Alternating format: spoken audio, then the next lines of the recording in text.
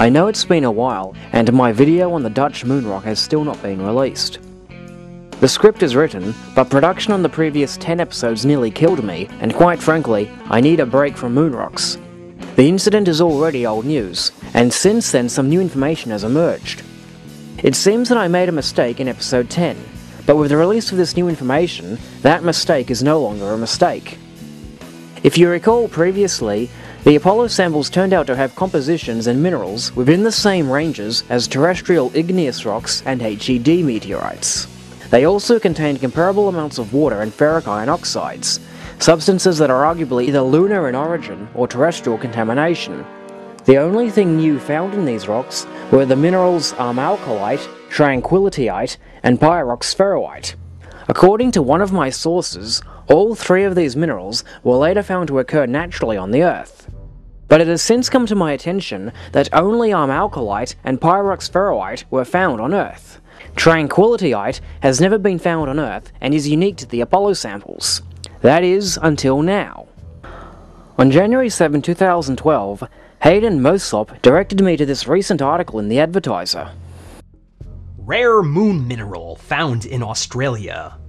A mineral brought back to Earth by the first men on the moon and long thought to be unique to the lunar surface has been found in Australian rocks more than 1 billion years old, scientists say.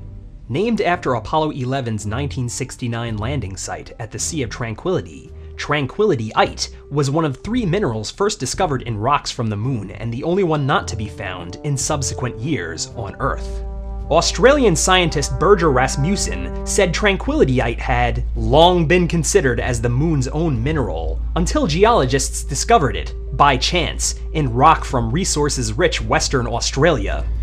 In over 40 years it hadn't been found in any terrestrial samples, Rasmussen, from Curtin University, told AFP.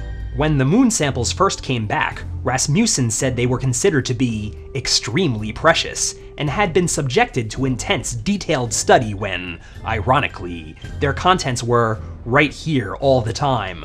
They were always part of Earth. They haven't come from the moon, he said of his work on the discovery, published in the journal Geology. It tells you that broadly overall you have similar chemistries and similar processes operating on the moon as on Earth, as well as being quirky and surprising. Rasmussen said the discovery also had important practical applications, with the mineral proving to be an excellent dating tool that had allowed scientists to pin down the rock's age. We used this mineral to date the dolerite which had previously been undated, so that helped us understand the geological history, he said. They were 1.07 billion years old, more ancient than rocks in the area that had previously been thought to be, and Rasmussen said Tranquillityite would be useful in dating similar rocks in the future. I think it will be a lot more widespread than just the 6 locations we found it so far, he added of the rare mineral. Various other newspapers and reputable space websites carried similar articles. Reading through the geology article in question, we find this table comparing the composition of the Australian Tranquillityite samples with that of their counterparts from the Apollo samples.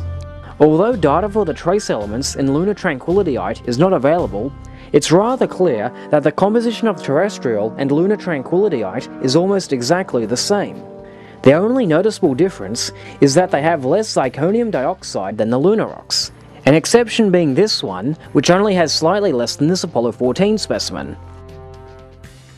The team unanimously concluded, although Tranquillityite has not been documented before from terrestrial rocks, its presence in dolerite from 6 localities in Western Australia suggests that it also occurs in mafic igneous rocks elsewhere. So once again, the Apollo samples are not unique from terrestrial igneous rocks at all. They contain nothing that makes them unique from their terrestrial cousins, or even the HED meteorites that have been believed to be, or even mistaken for lunar meteorites. In short, no real surprises at all. And of all the places to find this, quote, unique lunar mineral, it was found in Australia.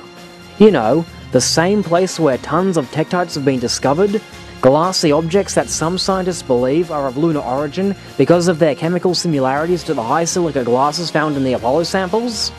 Coincidence? I think not.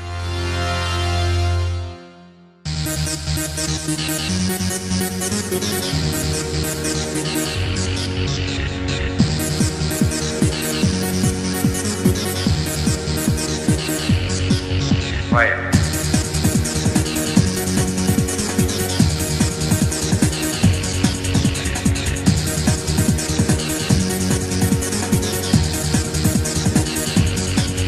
Fire.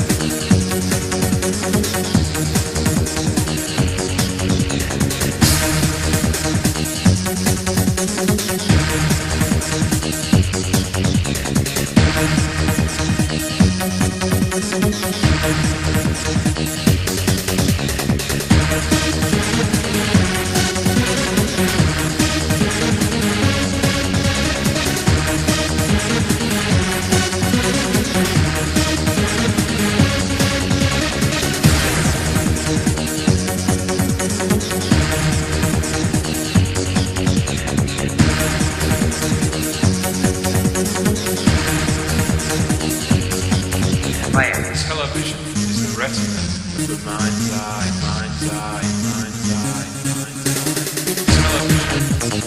Television, Fire. television is the retina. Television, Fire.